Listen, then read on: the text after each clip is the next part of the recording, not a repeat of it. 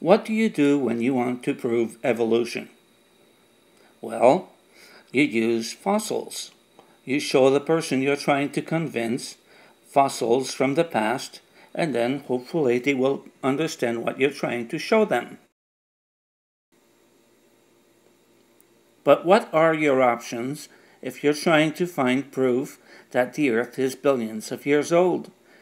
What can you show people that would be undeniable proof? What are your options? Take a look and see if you can find the proof that the Earth is way older than 6,000 years old. Go ahead, look carefully. I know it's not easy to find, but can you see it? Way out there, somewhere, in the distance. Keep looking. Oh well, you missed it the first time. Try to see it now. Can you see it? They're called Laurentian Mountains. I know they don't look like much more than hills, but they're actually a few thousand feet high. The smallest one is around 2,400 feet, and the tallest one, Mount Raoul Blanchard, is 3,825 feet tall.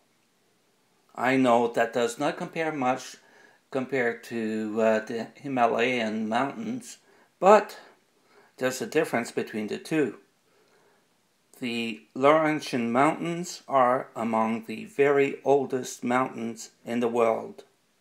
But how much time does it take for a mountain to erode like this?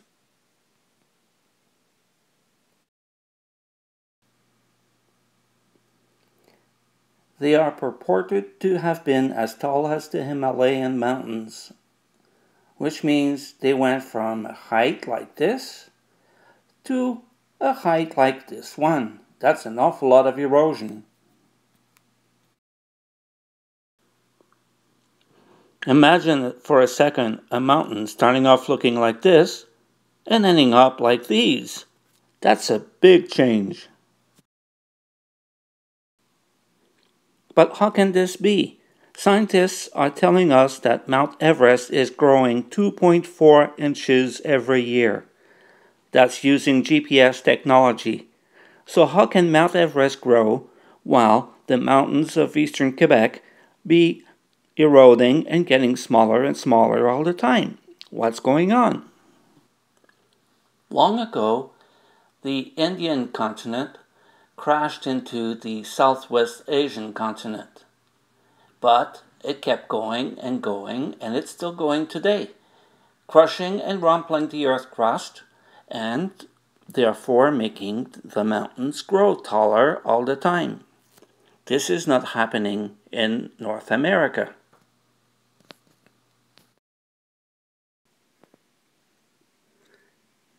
And here's where you'll find Mount Raoul Blanchard, the tallest peak of the Laurentian Mountains.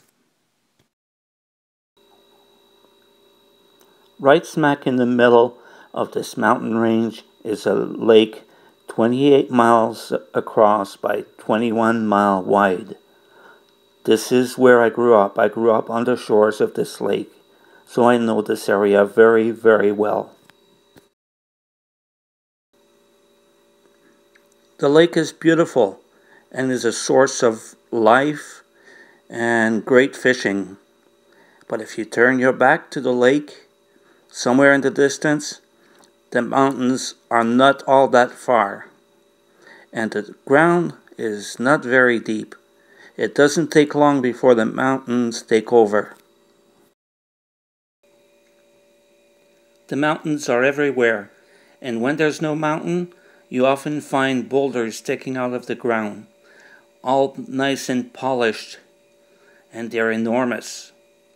Now, how can all those mountains erode over only 6,000 years? They're made of granite. They're hard. They're solid. It doesn't happen over thousands of years. I'll never believe that. It happens over hundreds of millions of years. these mountains, according to science, are 1.1 billion years old. We who have lived from winter to summer to winter in the shadow of these little mountains, we all know that they are millions and millions and millions of years old. We don't need geologists to tell us that. And we laugh at people who try to tell us the world is only 6,000 years old.